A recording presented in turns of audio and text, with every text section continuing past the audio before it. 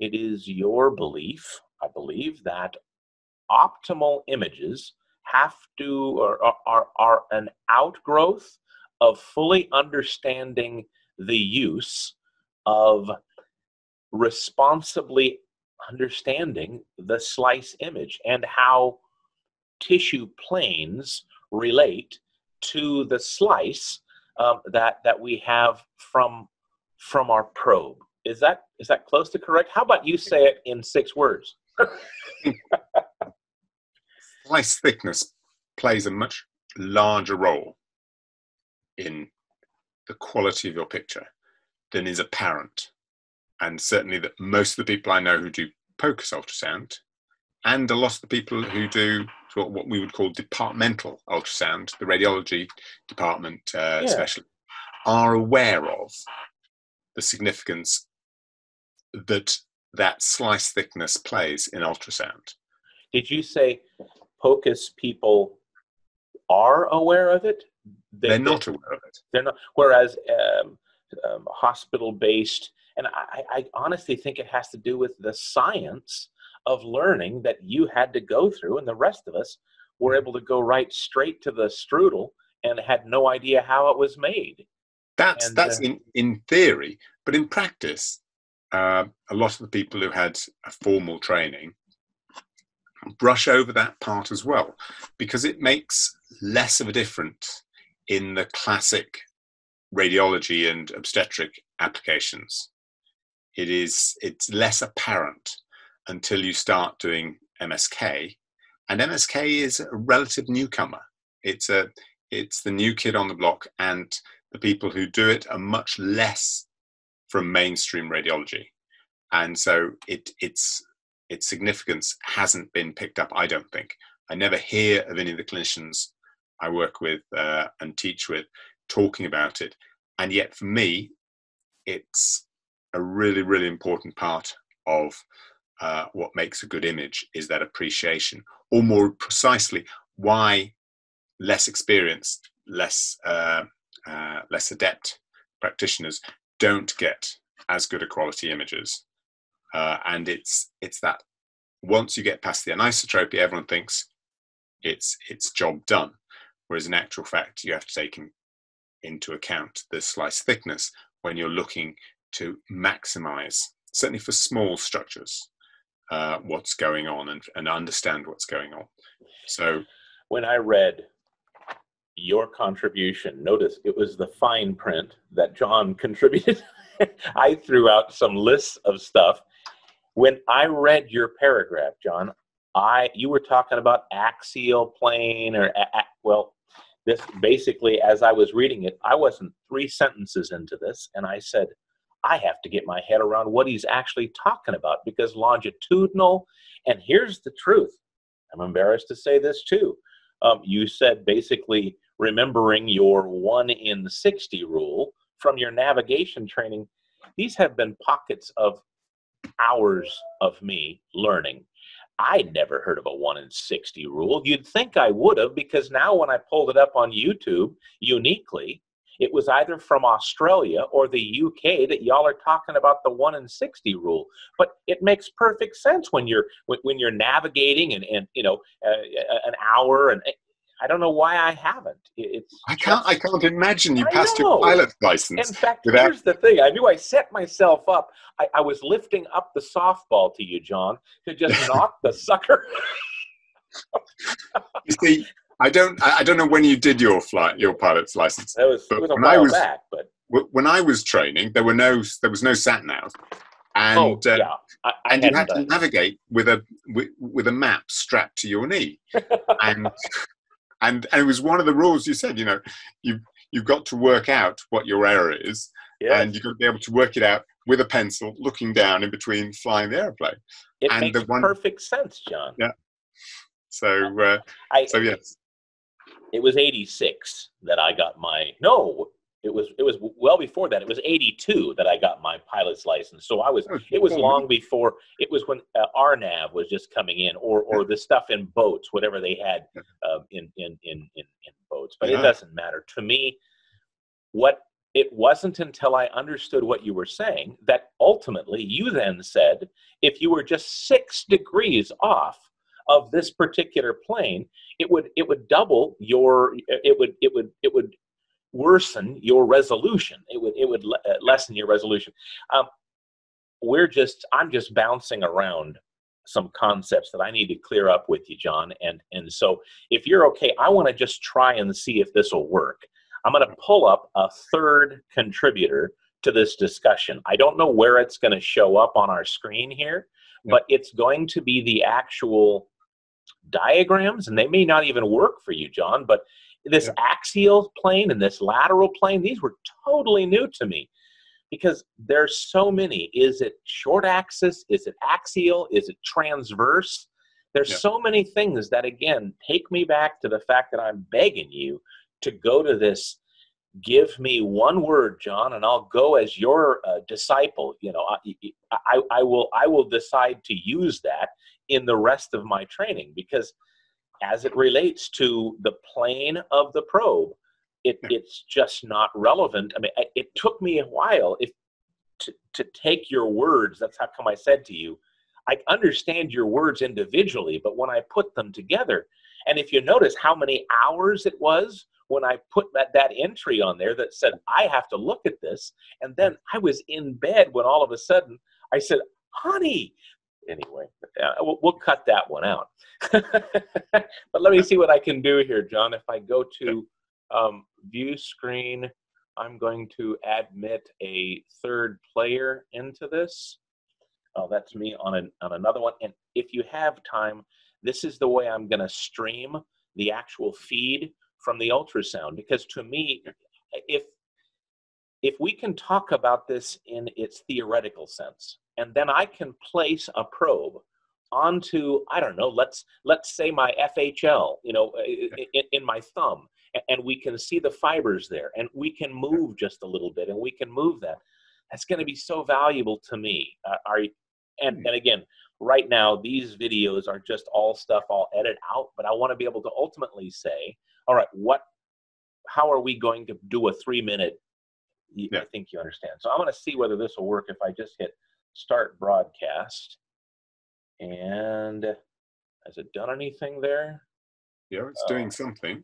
Okay, and if I go to here. Yeah.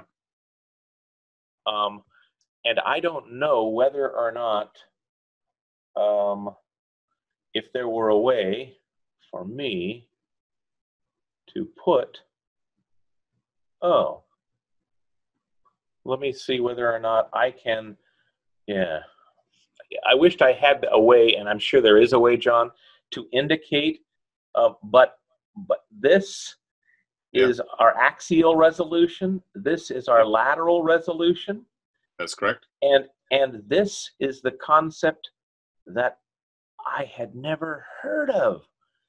And that's what I want you to play with. This is what's coming out of the actual ultrasound. The head, the probe, the footprint is up here. Am I correct? Yep. And so what's actually coming down from the probe is where we get our echoes from. And the planes, you use this term unseen plane, and I'm going, what is he, some kind of a psychic or something? What is this? And I think, if I'm not mistaken, the unseen plane would be coming all the way from there to there, making our third plane. So it would be, this would be up, down. Yeah. It would be side to side is our second. Yeah. And the third one is the unseen one that comes in and out of the thickness. Is that correct? Yes. I'm going to see if I can now take us to this. So that the axial resolution, were those your words? Yep, that's the standard, the axial plane. And those are the ones, I'm sorry, I'm going to have to take us, if I can just bear with me, to here. Yes. That's the ability to see a dot on top of another dot as it comes toward me, correct? Yes. And there's this spatial pulse length which must have to be some kind of a blind spot that we get if for some reason we are a shorter distance. Then is that important to you? What's If two items are closer together than some kind of a wavelength thing, it doesn't have the ability to differentiate that. Is that of any relevance to you? That's essentially another way of saying what you saw in what you showed in the previous slide. It's nothing cleverer than that. It's just a mathematical way of looking at this one. This is just this so slide. That if for some reason we have two, if they're too close, they'll do that. Yeah, if you think it's you getting you're seeing the wood, and with poor resolution, you're seeing the trees. Ah, resolution. Okay. So then let me get rid of this, and we'll go back to the axial resolution that you were talking about. Is the ability to distinguish one dot on top of the other, whereas the lateral resolution is the ability to distinguish one dot side by side. Is that correct? That's correct. And there is a area, and this is another thing, especially because I'm so POCUS, it's point and shoot, and I simply put the sucker in the middle of the screen, whereas you gurus know how to change some kind of a focus that moves all this stuff, whatever. I don't have a clue about that. And sometimes there's multiple focuses, and I'll see people try to do, I don't have time to do that when I'm checking out an athlete on the side of it's just, you don't it's have beyond to. me. You don't have to. That is. But you are saying, you say I don't have to, but we are saying that I get a clearer. Well, I guess, is it not correct that there's a zone where I get a better image? There is a zone where you get a better image. There is but that is you will find on most of your scanners that makes a small difference. Not a big difference? Not something that would have me questioning what the anatomical structure would be. I might have an issue as I related it to the extent of a compromised small ligament or something like that, yes? Not even that. I don't think it would make a huge amount of difference. You would only notice the picture if you didn't have the focus in the right place and then you put it in the right place. You would probably, the adjustable focus, that is, there's an adjustable and a non-adjustable focus on your system. But if the focus that you can adjust, you have, you would notice the picture just looked slightly better. And that's as good as it would get in the area you're normally working. When you look at things that are deeper, then you would have to pay a little bit more attention to that to get the optimum picture. But deeper, like in here or down in this area. Yes, where the image quality falls off a lot. Go ahead. This is a slightly ambiguous picture in the sense that what you're seeing on this screen is, if you think about what you're looking at with the probe there, that looks like it's the whole length of the probe they're showing you. You mean from here to here, or from here to here? No, here to here. It looks like the way they've drawn it at the top. Yes, they're suggesting that that's a that is the whole probe, the whole length of the probe. If that is meant, it's difficult to say whether they've drawn that as the length or the width of the probe in that picture. I got what you're saying. If it's the length of the probe, that's not an accurate picture. In which case, because actually they typically when they produce the pulse for the ultrasound beam, it's only produced by about 3 to 5 elements. So that's a small section of the probe produces the sound. Now, you're saying that maybe from here to here, it would not be that. It would be more like from here. Oops, how come it's not working? Sorry. It would be from here to here. Yeah, a little bit. All right. A much smaller element. That's actually quite a reasonable pictorial explanation of slice thickness. So if we'd moved on to talking about slice thickness, Yes. and we're looking side on the probe, that probably represents something slightly closer to the truth in that sense. But it's when you're looking at those particular series of slides, looked like they were looking at lateral resolution. This one and this one here. Yeah. I think that would be what I would call the length of the probe, or the sweep edge in the way my mind is working terminology-wise. That would be the broad side of the broom or the broad side of the probe. But that's not what I'm seeing in those pictures. That looks more like a picture of the short axis of the probe. If you think because you're looking at the way that the this is looking, or because that is what is making you think that both of these are the short, because it has a waist, or it comes in there at the pulse has a waist either way. Okay. Because the pulses are focused.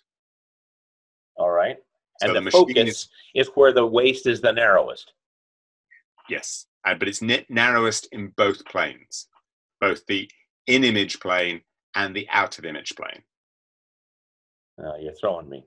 Okay. In-image plane, is that the axial resolution? No. Can I take you back and just describe, see if I can describe that picture simply that we've got up now. John, do you think it would work better for you if you had the ability to draw? Because if you go to a screen share, you're able to use you'll see what'll pop up is called a whiteboard.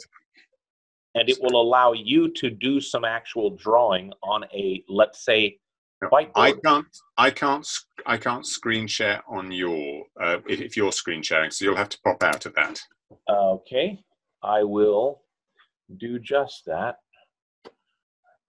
And I will go to screen share. Done. And I will go to here. Stop. Yeah. How about now? So I go screen share. And, I would like to whiteboard. It's giving me the option of a whiteboard, which is good. Share. Okay. So now we're like two old geezers in a nursing home trying to figure out how to use an iPhone, buddy. I'm the geezer. You're not so much. Let's see. Draw. Yes. Can I do something? I'm going to just try and draw with the tool I've got. Okay. So you've got an ultrasound probe there. Yeah. Yep. And you've got an ultrasound image coming out of the bottom of it. Yes, we're broadside ultrasound probe. Yes, broadside ultrasound probe. Okay. Ultrasound image, and you've got so we both can picture something like. So we know where we are. Don't we? Yes. Yeah. Yes. So that is the plane of your picture. Yes. And the brain perceives that as a slice, as if you'd cut a piece of meat. A tomographic slice. Yes. The imaginary thing that everyone thinks they're looking at with MR, CT, or ultrasound, that is not an accurate assumption, because what we've actually got is a slice of meat from the butcher. And each of the dots, take any random dot in that picture, that represents something in the body reflecting. That blob that is actually bright on our screen is a reflector. Yeah, I'm with you. But if you were to look at that if you can imagine that blob now on a screen there, that actually represents a tube. Yeah. Like a sausage. Yes. Of meat. Yes. Yeah. Because the resolution in this plane here, this way and that way, is very good.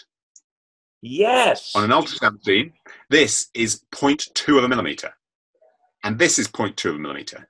If you ever look at, on my portable here that you can't see, it is around, when I look at the very smallest things it can see structures that are around 0.2 of a millimeter. Yes, that's craziness. Yeah. The slice thickness at its best seems to be about 2 millimeters. Yeah, I understand and that's that. what people don't understand.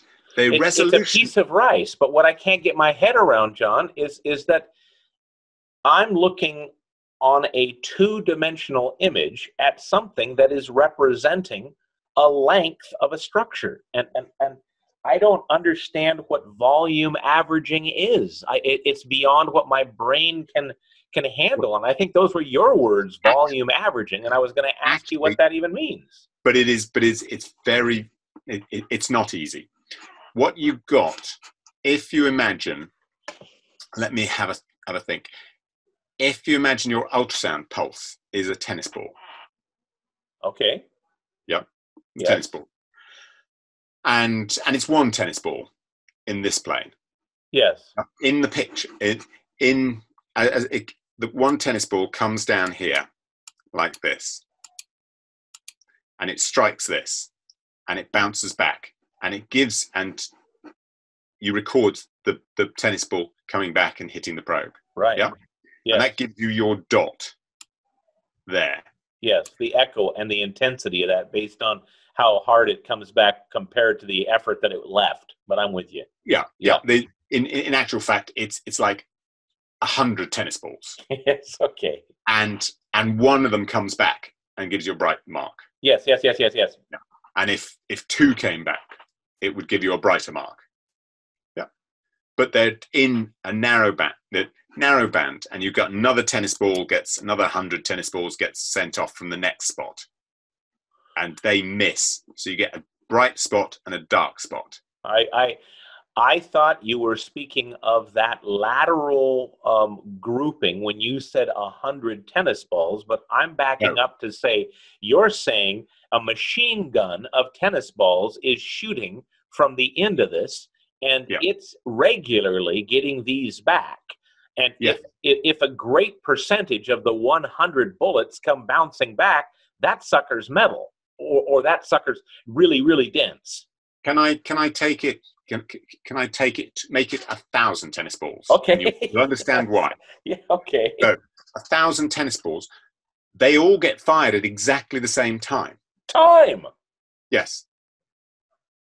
That's just a measure of the strength. The strength of your pulse is 1,000 tennis balls. Okay. All fired at the same time along that sausage-shaped line of the probe. Yeah. And what happens is that when those 1,000 tennis balls meet a boundary, 10 of those get reflected back, or anything up to 10. Okay. Yeah. So, and that's your grayscale, 1 to 10. Okay. Yeah. So on your machine, if your machine's set up, it expects up to 10 of those balls to come back from any one boundary. And if one tennis ball comes back, you get a very, very little bit of grey. Yes. And if 10 come back, it's as bright as it can be. Okay, yeah? I'm with you. The other 990 balls don't stop at all. They missed the target. No, they go through the target. Oh! That's how ultrasound works. It's that precise. Yeah, because they go through the target only at a boundary, a soft tissue boundary, only around about 1%. The maximum. Interface between the paramycium or whatever, the interface between the fascia around the muscle and the fascicles of the muscle, you're saying, but what about bone? Would 80 come back at bone? No. At bone, 430 come back at bone. Ah, okay, I'm with you. of the 1,000. Yes, now, yes. It might not be 1,000 when you get there, but 40. This is helpful. Less than 1% at every single boundary of the tennis balls gets bounced back. Okay, I'm with you. Between soft tissue boundaries, at a bone boundary, 43%. So okay. 430 tennis balls come back. Yeah? Yes. Yeah. So you've got your 10 tennis balls. Your yes. 10 tennis balls that are reflected back by this quite strongly reflecting muscle boundary. Yes. Now, those 10 tennis balls, they actually all they strike that boundary all along this sausage. Yes. They don't all strike just at a single point. Yes. They are spread out along this sausage. Yet, that dimension shows up on a two-dimensional plane. Exactly. So if they're at the back of this sausage, yes. So if we look now at the side of the probe, so if we look at the side of the probe, so this is the bit that isn't in the picture. So all this shape. This is the unseen plane. This is the one that is in and out. Not the unseen, the unvisualized. Yes. You see it. You see what's in this plane, but it's all superimposed. So if I had a structure there that was a strong reflector, and an area here that was fluid, yeah. Yes. A ball would bounce back from here. Yes. And it would give you your bright spot in the picture. Yeah, sorry, the ball would bounce, forget that line, but the balls would bounce back from there, but the balls would go straight through there. Yes. So you would get less signal. So the signal would be weaker here. Weaker than the hyperechoic, I know you hate that, weaker than the brighter one, and stronger than the darker one. No, let me draw this again. How can I erase? Let's erase that. Let's go there. Okay, and we'll go back to draw. Okay, so you've got your. Imagine that's a bit of metal. Yes. Yeah. No. Imagine it's a bit of fiber.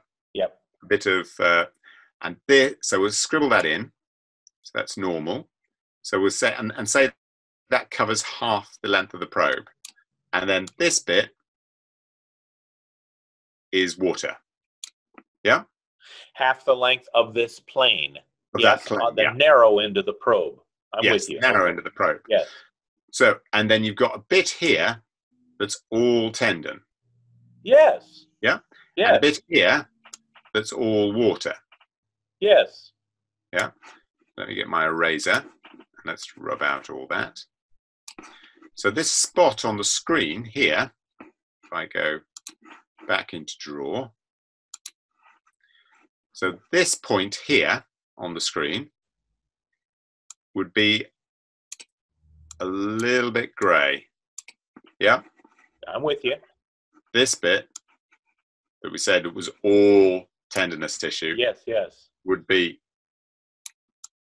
bright. Solid black, yeah, solid bright. And this bit would be empty. Yeah? Yes. Yeah, because, you get 10 tennis balls coming back from here. Yes. 5 coming back from here. Yes. And none coming back from here.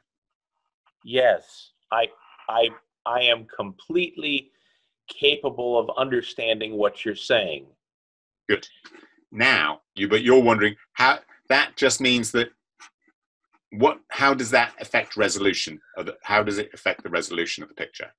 Well, that's where your comment about being off even a very small amount, because this particular plane, what is the plane this is referred to as?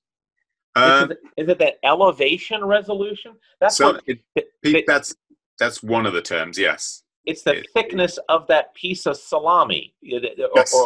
and this resolution you're saying is 10 times worse than our resolution is on axial, or close to far, resolution, or side to side, the lateral resolution. This Yes. one is 10 times worse. And Around about that. I'm sure it is different on every machine. Yeah. But depending on the build of the probe. It's our responsibility to try and either understand this volume averaging tennis balls. Yes. It's our job to try and orient the plane so we are using the narrower, better resolution plane while we're imaging. But how I use that to my advantage. And that's hopefully what I can show you now. Okay.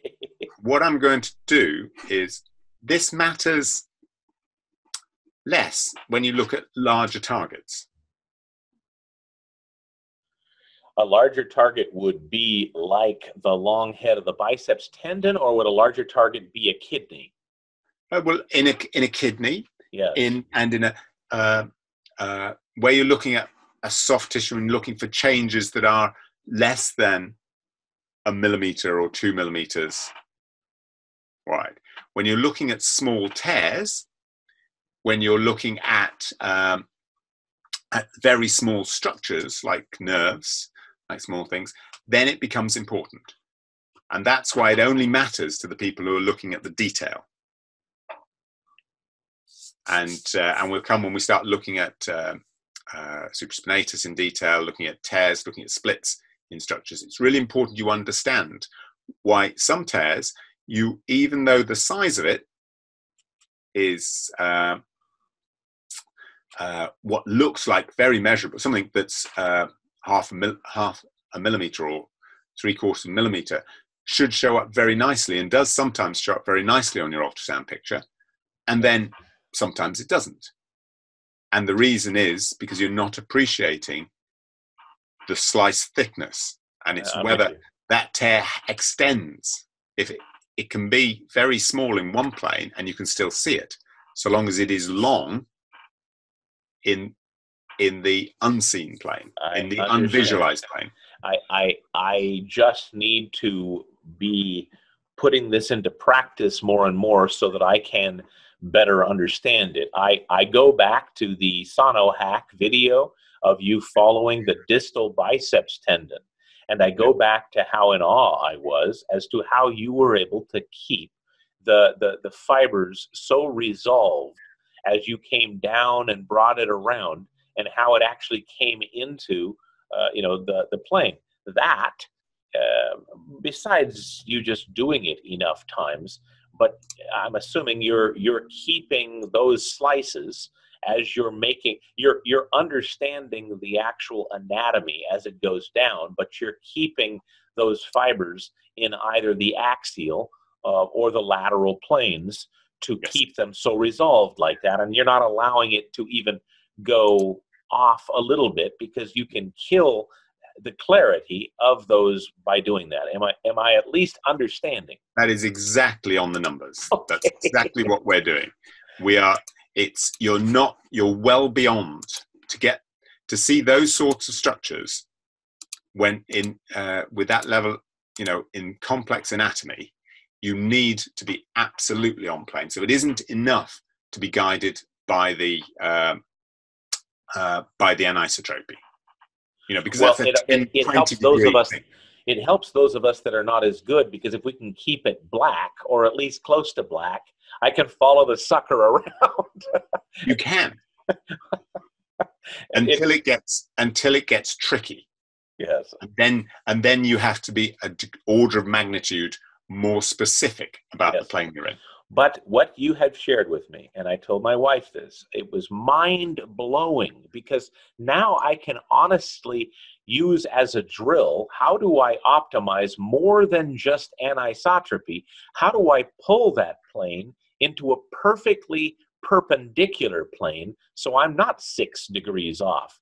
And it can explain how come, a model can be imaged by somebody who knows what they're doing, and man, that's clear. Sometimes it makes really bad scanners look like they're really good just because the person doing the scanning is scanning it with this right technique. on the numbers. Yes. Yeah. Yes. So that's your, now this is the bit that everybody struggles with. What have I just drawn? This is part of, that is just one of those elements. We have taken a single bit. I am looking down on my scanner, on my probe. This is the footprint of your probe, and I've pulled it up and aimed it at my eyes. Yeah, basically. Okay. Imagine you've drawn round the probe. You've drawn round a probe. I'm with you. Yeah. I'm just trying to pull a probe out here. I don't know if you have any picture. Do you have an image of me? Because I can't see myself. I can see Maria. Very disappointing. Okay. So, imagine. So I'm looking at this. Yes, that. Imagine that, and you stamped it on the body so it left a mark. Yes. This would be the unvisualized plane, the slice thickness. Yes. Yeah. That is or a representation of it. It's yes. not meant to be to scale. I got you. Okay. Now, but imagine, but that is one. Imagine that's one crystal of the scanner, or roughly its lateral resolution. That section of it. So imagine your picture down here. I don't know. I haven't got much space to draw it, and this would be the rotator, a bit of the rotator cuff, and that would be the groove coming through. Yeah. And these would be the pixels. You know, you've got one pixel there, one pixel there, one pixel there. Yes. And that's what you see. And imagine that is 1 pixel wide. Yes. This is grossly out of scale. Now, sorry, take my rubber, because I've done this all way too big. So, what do you see when you have, if I get my thick marker, so you've got a tendon, and a tendon's made up of collagen fibers, like one there, and one there, and one there. Yeah? Yes. And one there. And then you've got a gap. And then there's another tendon here, or another structure there. Yeah? Yes. That structure, so on your picture, you'd get a bright mark there on the screen.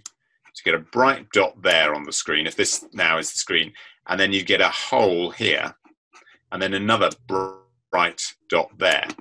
Yeah? Yes. If you are 6 degrees off, I'm going to draw these on, each of those fibers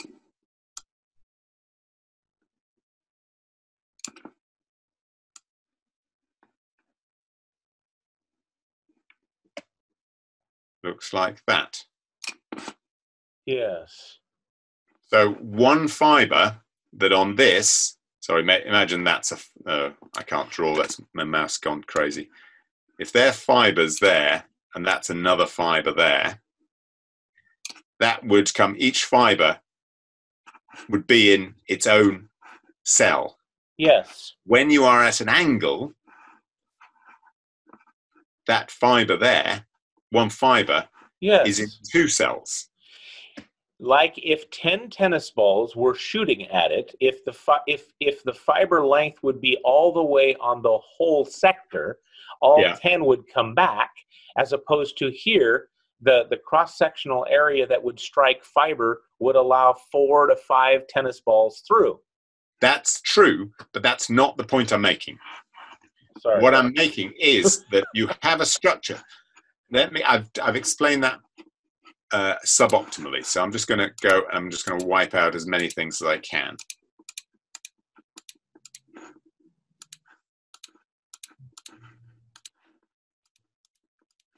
So you have a fiber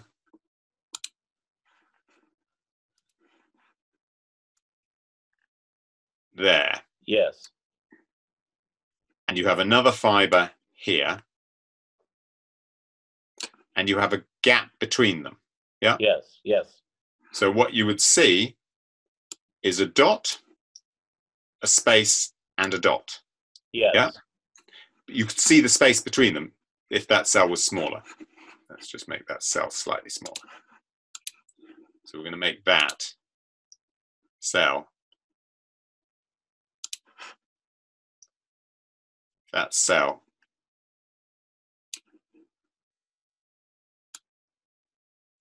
about 1 in 10.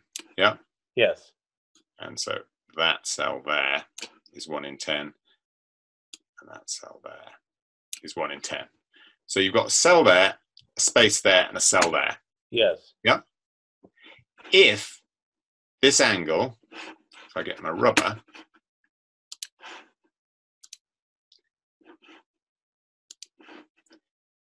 if my fibers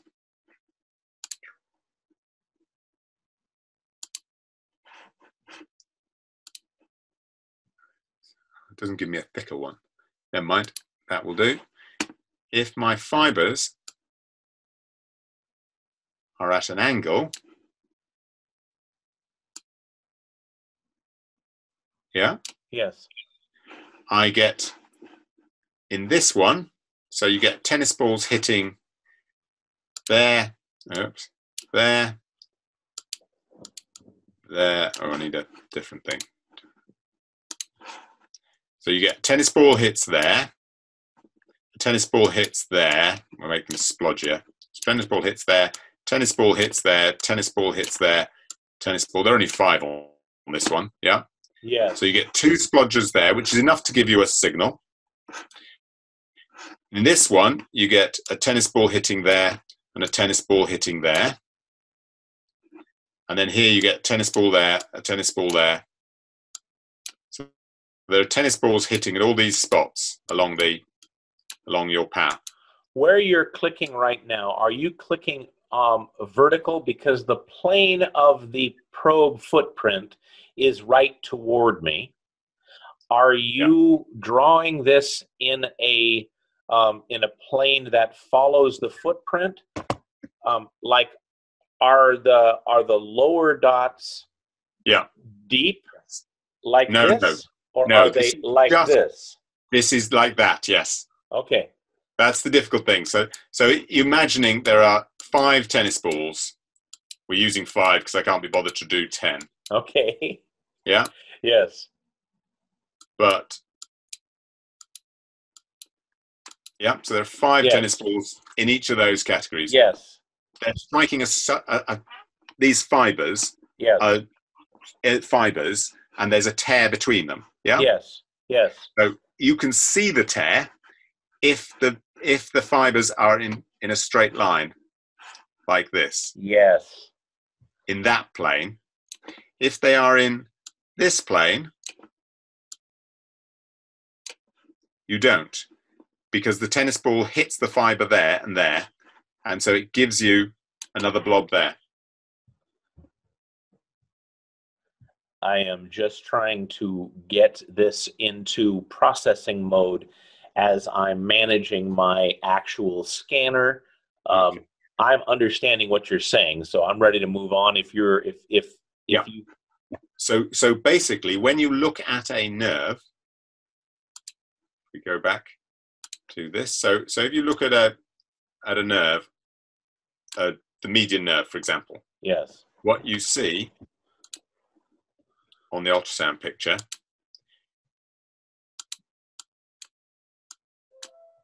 is these dark blobs. Now this is dark means dark, yeah? Yes.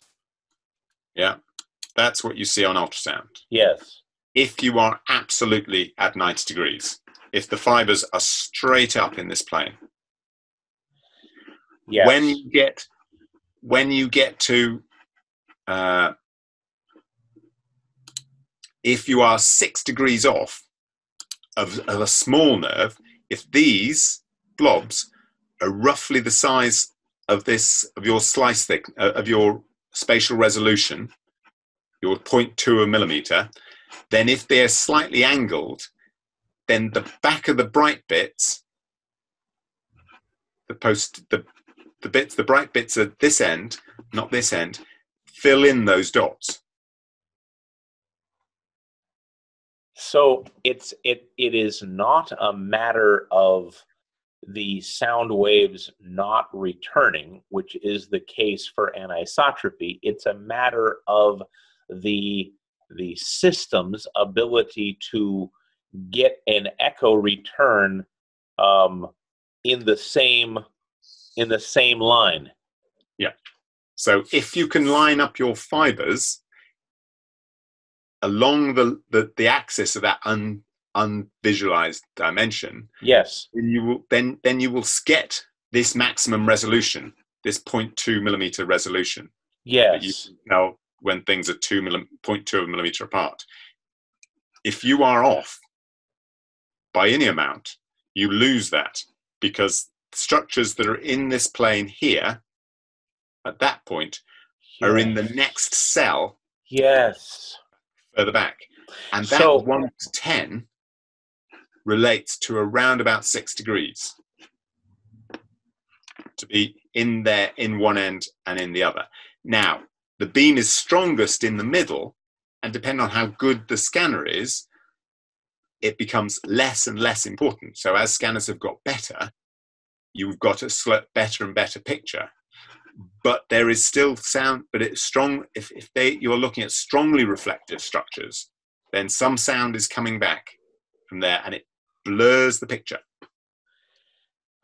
I never even, this was never even considered on my scanning prior to my ability to completely or begin to understand what you were saying about slice width. What I guess I want to clarify is that when you're scanning, it's not that you're trying to image things outside of the orientation of the unseen plane. It's you're trying to be cognizant of placing them perfectly in the unseen plane, because that's what makes their resolution more precise. In fact, it's more attention to that, not trying to avoid it, that you're optimizing your imaging with. Yes, I am absolutely fanatical, and I threaten my students with a cattle probe, because if what keep talking if they do this now is your whole screen. Yes. So you've got your blob there. Oops, I don't know what I've done. That's not what I want. I want that. So you've got a blob on your screen. Yes. And you're scanning in short axis, and I do 90% of my scanning in short axis. Okay. Yeah. So short axis is king. It's analogous to if ever you've seen policemen searching a field. Yes. Yeah. They don't line up one behind the other. That's a good analogy, John. And I will tell you that again, I think that it's familiarity to you when you say short axis, that what you mean to people is on the on the smallest footprint that particular object would provide a slice. Yes. And it has nothing to do with anatomical axial, and it has nothing to do with anatomical transverse. There are times that you're short axis on the pec major tendon, and you'll be long axis on the long head of the biceps, or close to that. It's that key that ultimately we need to key into as well, because I'm getting what you're saying when it says short axis, and I want to get back to what scratches the nails on your blackboard with what they do here. No, I said this to one of my students. At heart, I am a pathologist. Okay. Yeah. To me, what I do, I don't scan your supraspinatus in the body. I take it out, I put it on a flat plate, and I scan it, and I cut it up like a pathologist cuts up an organ. I slice it through, chunk, chunk, chunk, chunk, chunk, all the way. Yes. And then I do it in long section, chunk, chunk, chunk, chunk, chunk. Okay. Always moving my probe across the axis of the probe. And I don't know if I can pick. Can you?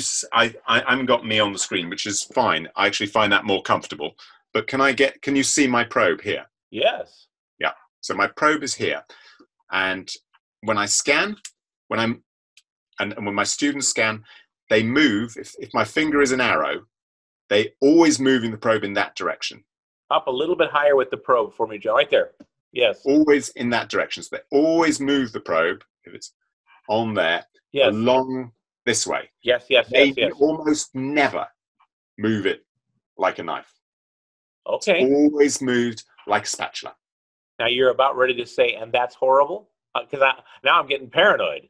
No, that's how you do it. That's how you scan. That's your policeman in the field. I'm with you. They always line up and they move along. So if you're in long section on the supraspinatus, you're always moving in the other plane. You don't move long section and follow. You don't follow things except very, very occasionally. Back up one more time, and let's use long head of the biceps tendon if you can, as opposed to supraspinatus tendon. Okay, good. Yes. So when I scan supraspinatus, long head of biceps, my initial scan, and in fact most of the time my only scan, is short axis on the structure. And as I said, for me, I put the structure completely flat on my workbench. I take it out of the body in my mind. It is flat on the workbench, and that's how I examine it. So the probe is only ever at absolute, unless there's a good reason to look for some nuance. But your examination is with the structure absolutely flat on your table, on your dissecting table. You don't even have it in your mind. You're not having it experience the nuance of it going up and over the top of the humerus. No, your hand, your probe movement, eradicates that. So you're saying you're taking out the long head of the biceps tendon, you're stretching it out, and you're placing it on the table. But the thing that is making it relative that way is the way your hand adjusts the probe up and over. Yes, I basically try to be Einstein. I try to curve space. Okay. I'm with you.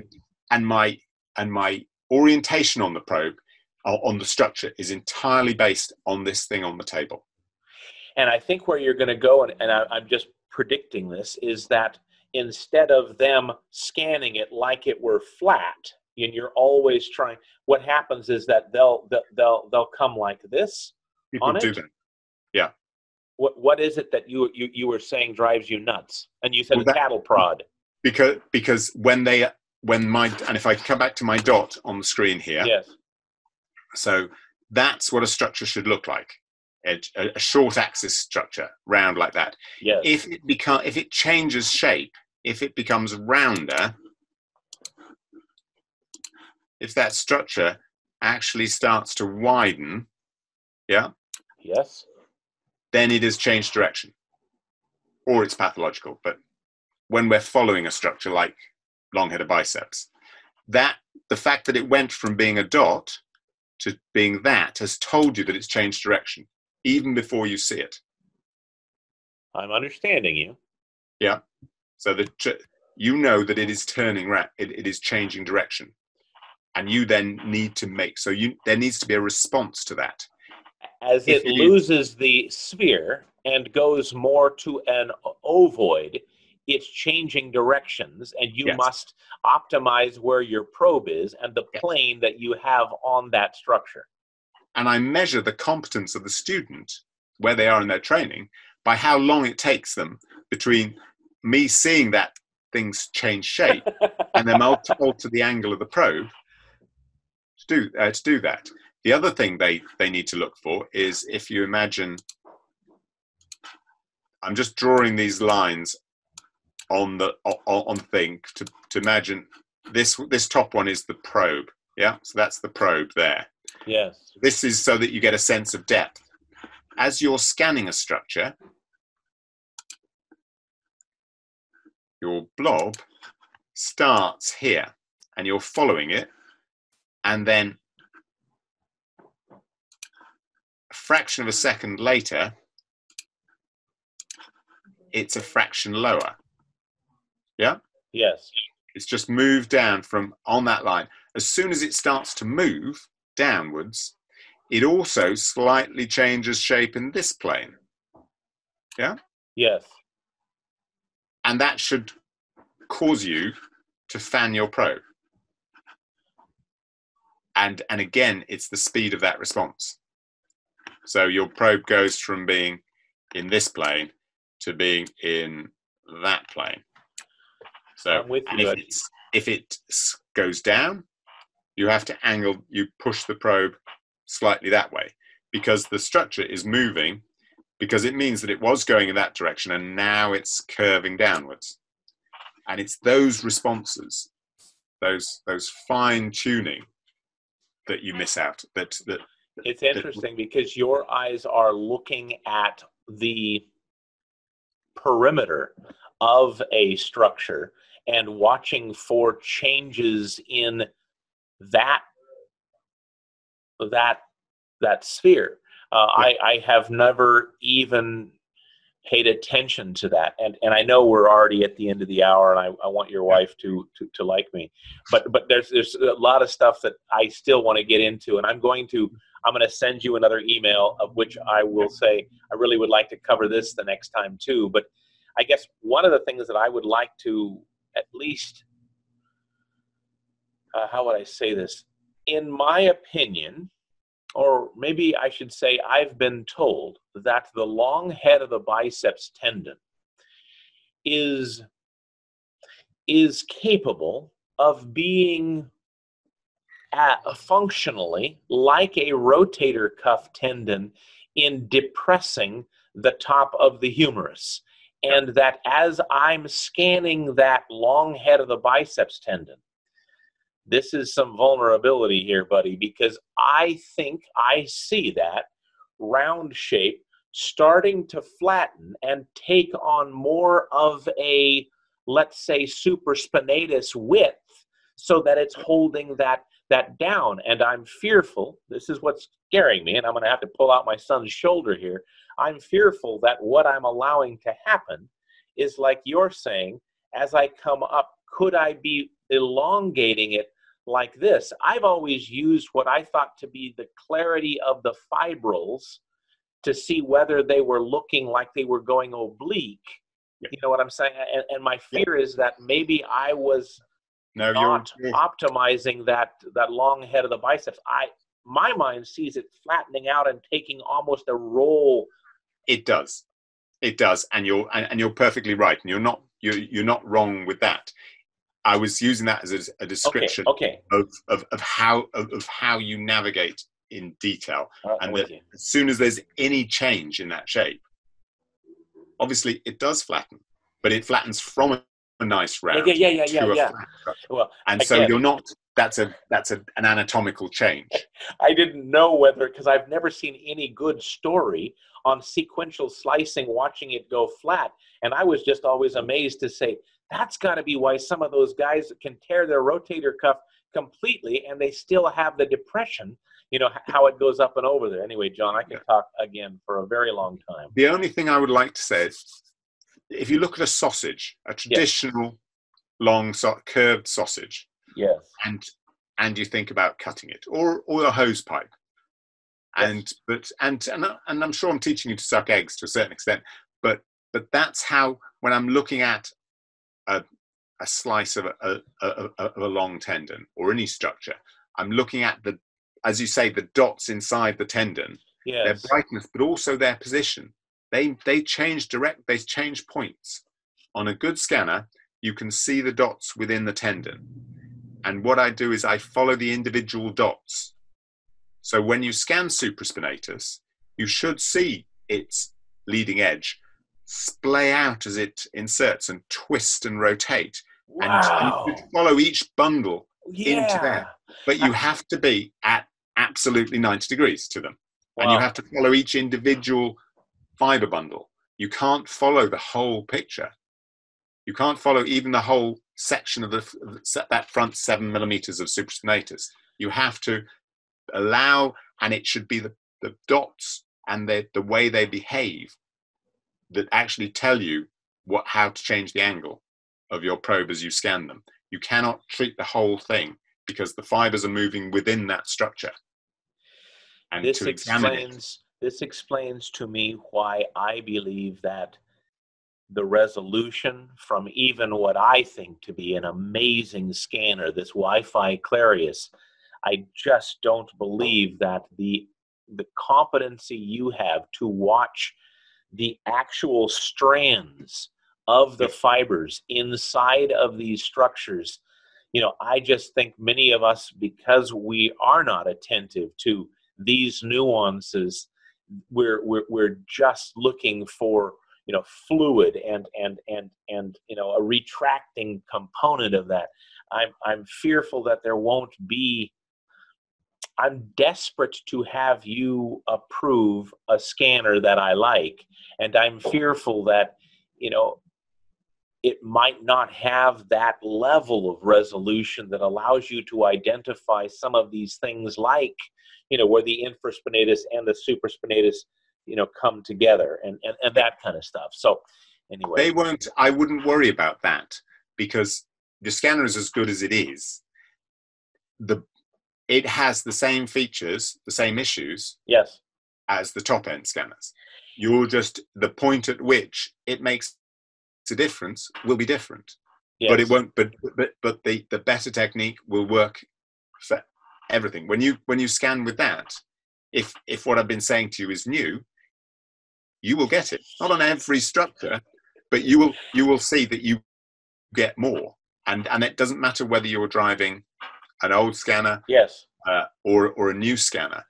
It just allows you to get closer to the edge. I think even this information you've provided for me would allow me to eke more out of old scanners, because they're always attempting to take these inconsistencies away from us who don't have the depth to our understanding.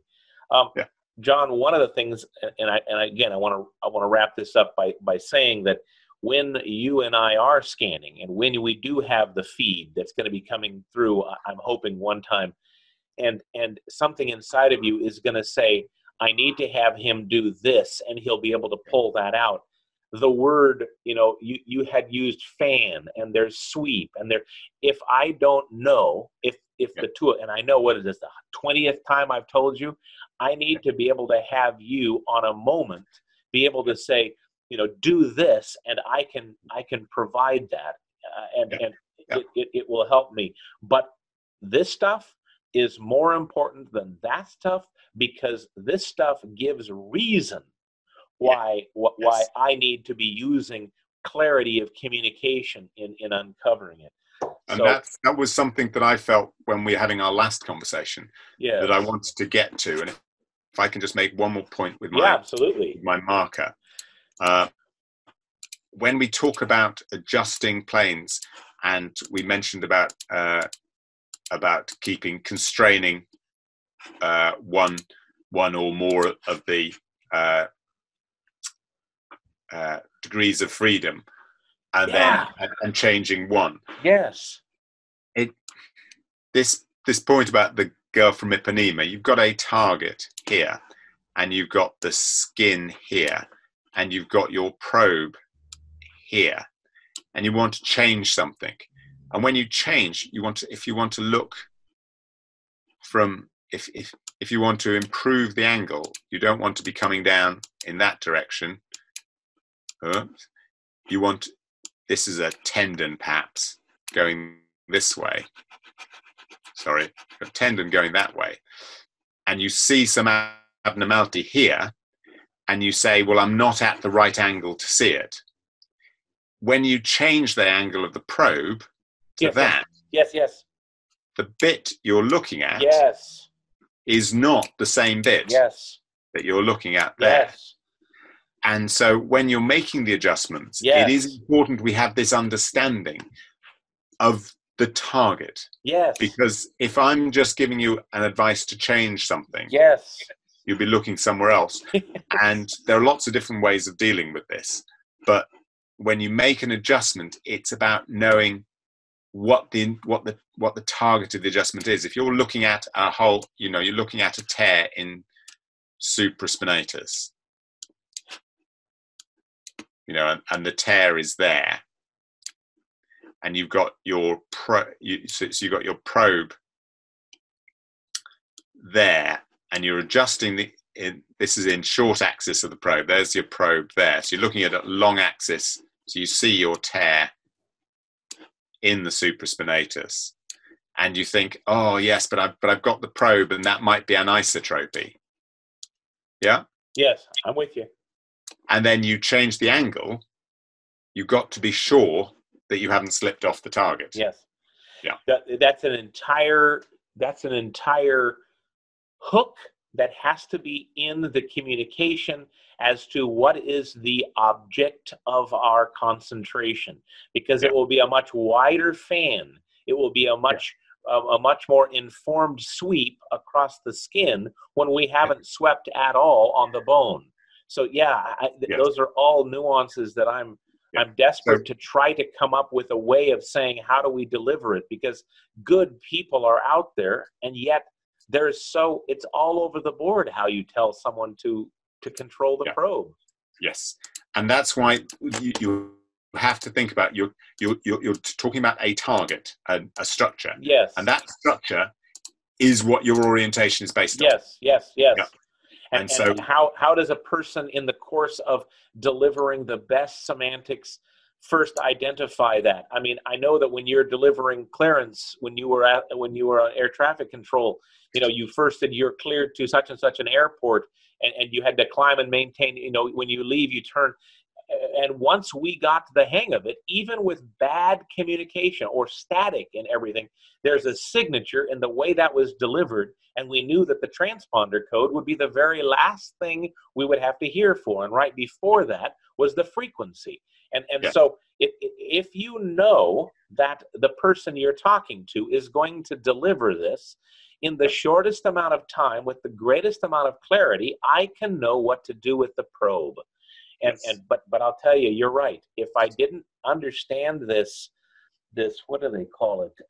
Elevation resolution or this slice thickness or whatever. I'm sure this isn't the end of it, but you've been generous again, John. And That's right. I'll try to put together a hot buttons to talk about. And one thing I do want to at least have us explore the next time is how, can you identify the screen based on me throwing this Wi-Fi signal to one of my drone input things here? And I'm getting too wordy. We'll just figure that out. Anything you want to close with, John? Nope. Say have a good day. Good evening. Let me see if I can pull up my recording thing. And I quite like not seeing my face. It's a lot less distracting. So this presentation is quite nice. Fair enough. I will tell you the truth. I'm not certain how to take it. It's off now. It's off now. So I will just try my best to figure out how it is that I can make my buddy John happy, and I will do that. But for the time being, I'm going to just try to. My job is to get you a list of things that I want to talk about next time, and maybe we'll get a short way into that, and we'll go from there. When is that next time, John? What does your schedule allow? Yeah, well, it's I don't know. Is it best Friday? Is it best? Week?